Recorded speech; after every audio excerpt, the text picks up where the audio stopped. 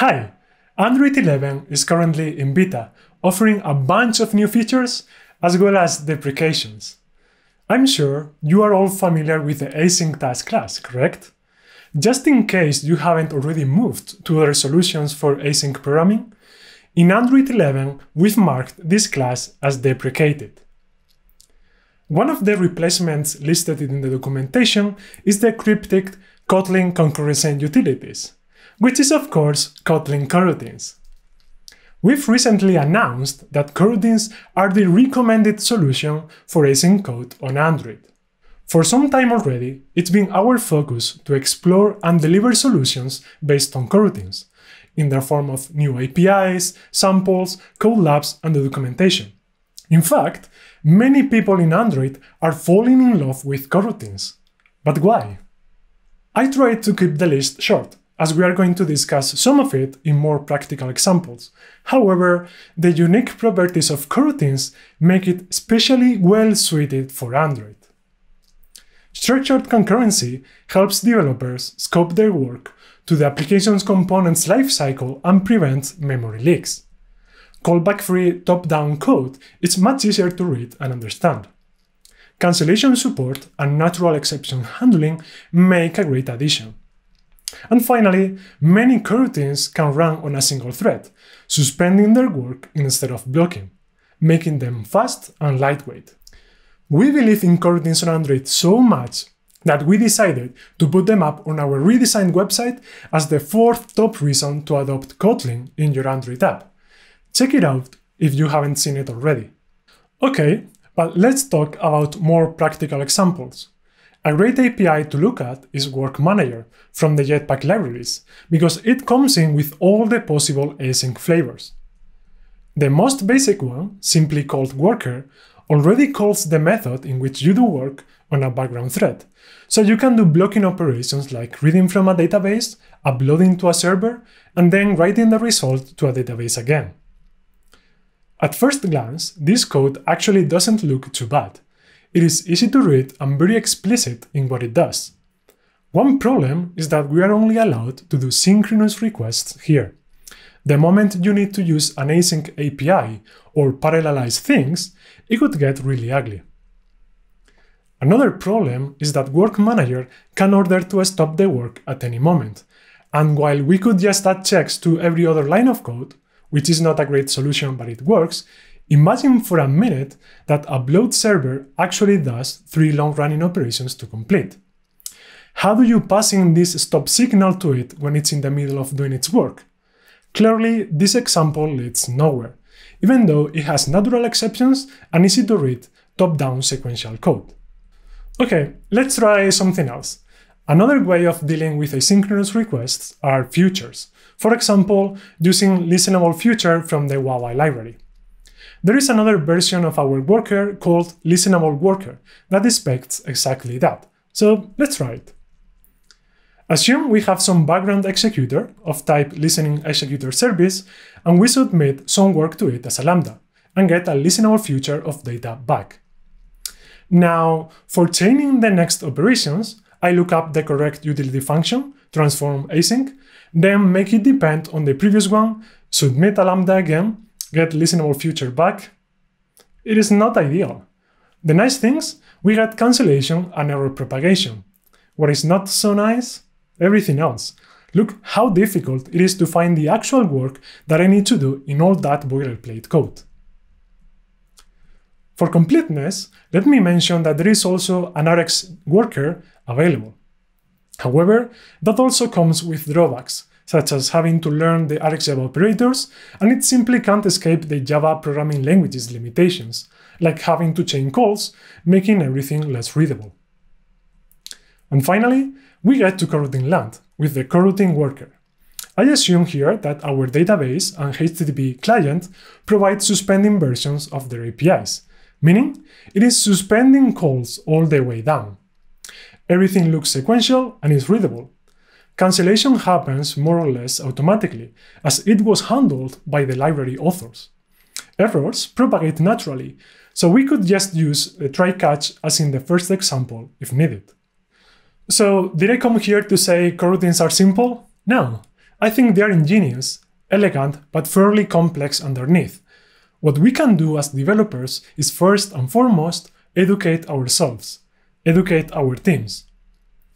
There is great technical documentations for coroutines from JetBrains on the kotlinlang.org website, but we also produced a ton of developer materials recently for using coroutines on Android.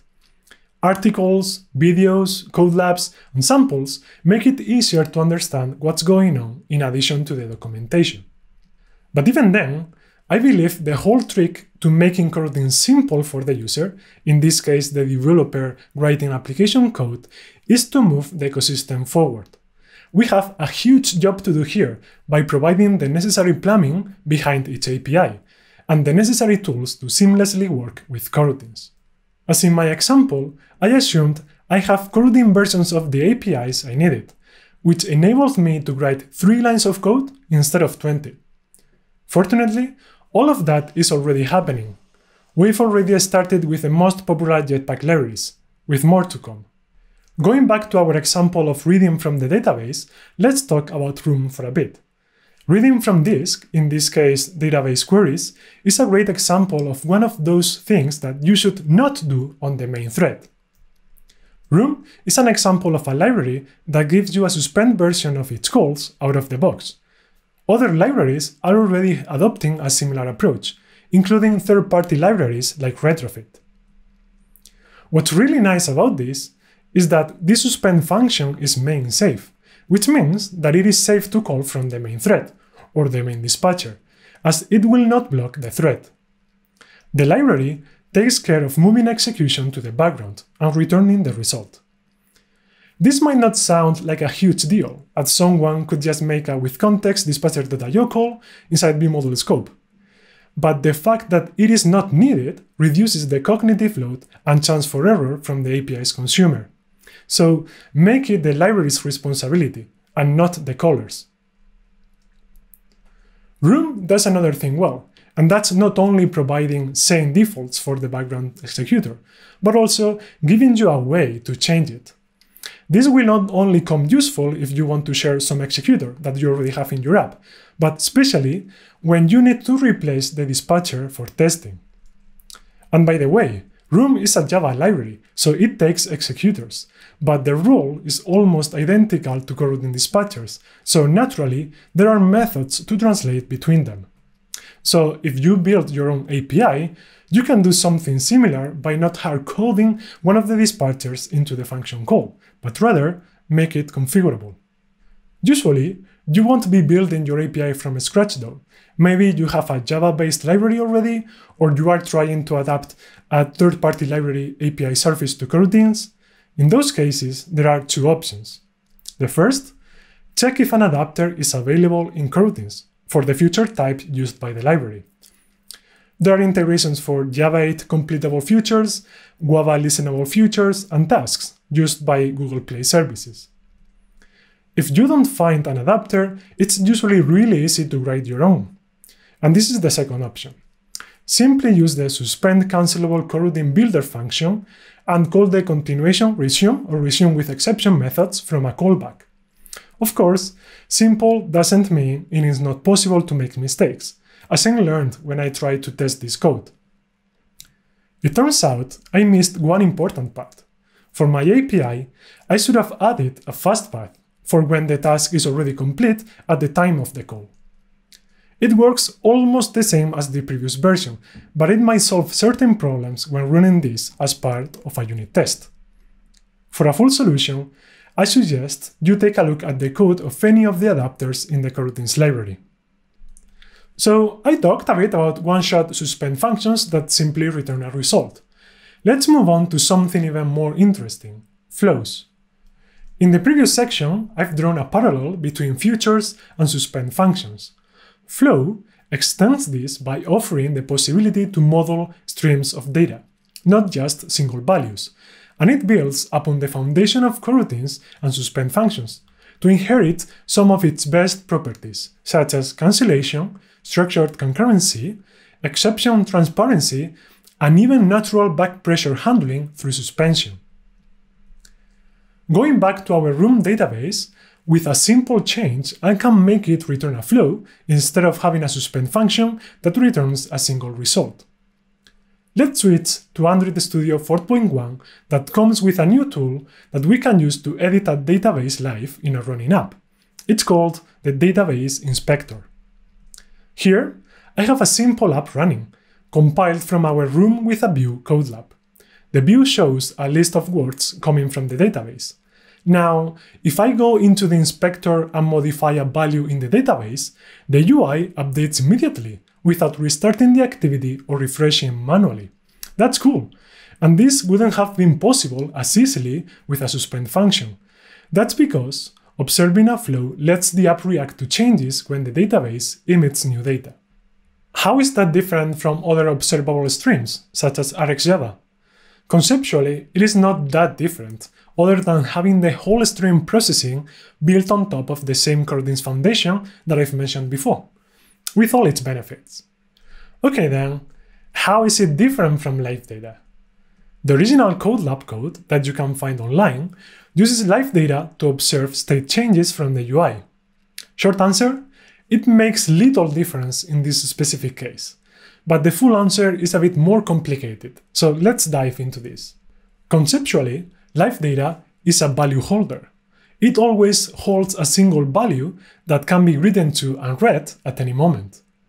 What follows from this is that when an observer connects, they will only see the latest value and any new ones, even though there might have been intermediate value changes when the data wasn't observed. What's important is only the current state.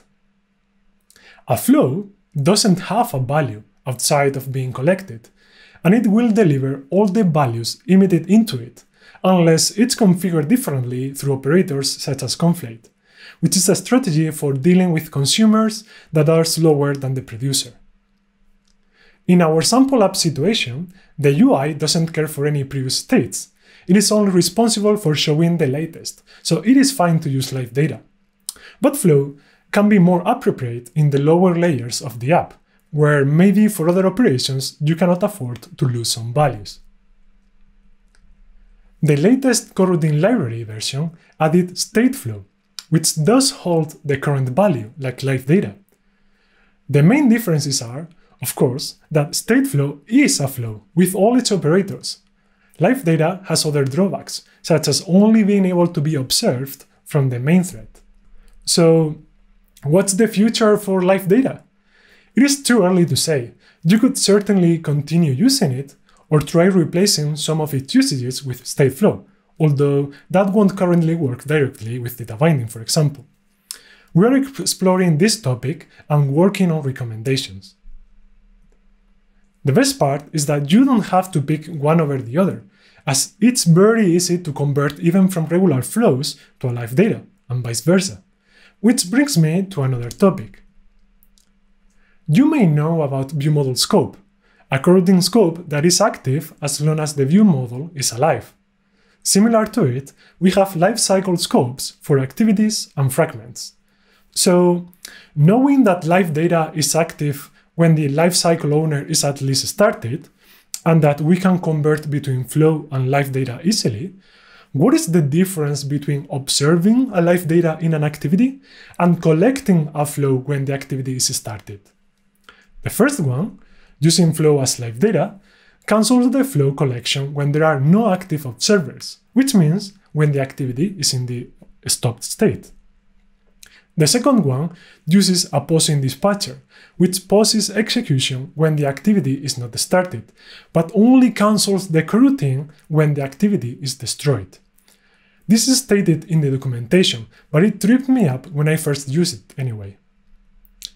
If the flow can handle back pressure, that's not a problem. But not all flows are created in the same way. Let's see an example of this. Similar to how you can convert single-shot callbacks APIs to suspend functions, callback flow is a builder function that lets us convert callback or listener-based APIs to a flow. Here, we take Android's location API, which will keep us sending locations while it's active. The source of our data is hot, because new listeners don't trigger the location API init code. but our flow is called, which means that the builder block will be executed every time this flow is collected, and a separate instance of the location listener will be installed. If we combine it with the lifecycle scopes posing dispatcher, this will not work as you might expect. When my activity is visible, the collecting coroutine is active and updates the UI, while the producer coroutine that listens for location updates supplies the values. The interesting thing happens when I launch another activity. The current one is not destroyed, and so the collection is not cancelled. However, it goes into stopped state. So the consumer that is now suspended no longer processes any values. As the flow hasn't been cancelled, the producer coroutine keeps churning in the background, getting locations and putting them into the flow, with no one reading them until I come back to the first activity. This waits CPU and battery, and it could also start filling up the memory if configured improperly with an unbounded buffer. So handle with care and learn how things work underneath if you start building your own flow solutions. There is one more thing that I wanted to mention, and that's SharedFlow. Next to StateFlow, this was another highly requested feature for flows to be able to take a flow and share it between multiple subscribers. In the case of our location flow, for example, creating a new flow is not that bad because we are just registering a listener to the location API. However, SharedFlow is very useful in other situations when the flow is more expensive to create or you want to save resources by sharing it. What's interesting is the while subscribed option, which will free up the upstream producer whenever there are no subscribers. But that's something that is coming in a future Coroutines release, and we'll explore more of it when it's ready. These are definitely interesting times in Android development. Did we find the holy grail of async frameworks? Perhaps. With the recent additions like StateFlow and SharedFlow, we can see things are still in flux, but that's a good thing. The thoughtful, intentional design by the coroutine authors that responds to concrete use cases is what gave us what we already have, a great fit on Android. So, if you are deciding on an async solution for your next project, give Coroutines a try and let us know what you think. Thanks for watching!